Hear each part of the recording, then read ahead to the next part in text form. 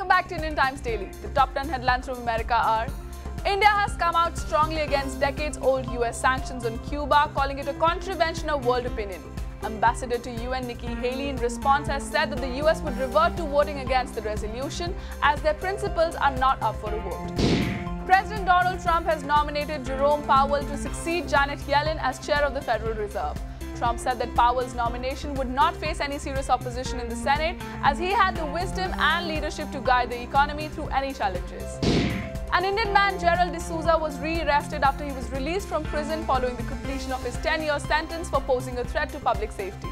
Immigration and Customs Enforcement said that D'Souza violated the terms of his legal status in the US. Secretary of State Rex Tillerson is all set to accompany President Donald Trump on his upcoming Asia trip.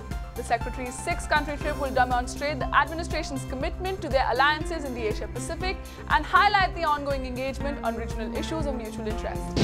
President Donald Trump has ruled out allowing Congress to include any legislation to provide a solution for Dreamers in the spending bill this year.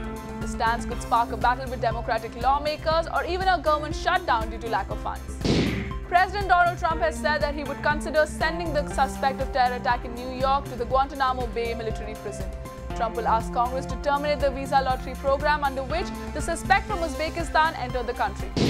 Former Vice President Joe Biden has slammed President Donald Trump as a charlatan, arguing that he takes advantage of frustrated middle-class voters.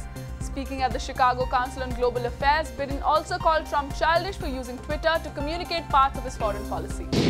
The semiconductor manufacturer Broadcom will move its main headquarters back to the US. The White House said that Broadcom would transfer the legal domicile of its main headquarters to Delaware, which would allow the US to benefit from the $20 billion in annual income earned by the firm. A US drone strike has killed 2 militants of the Yemen-based Al-Qaeda branch in northeastern province of Marib.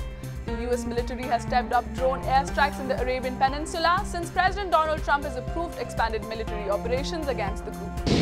The White House has shared a list with Islamabad retaining information about 20 terrorist groups that are operating in Pakistan and Afghanistan.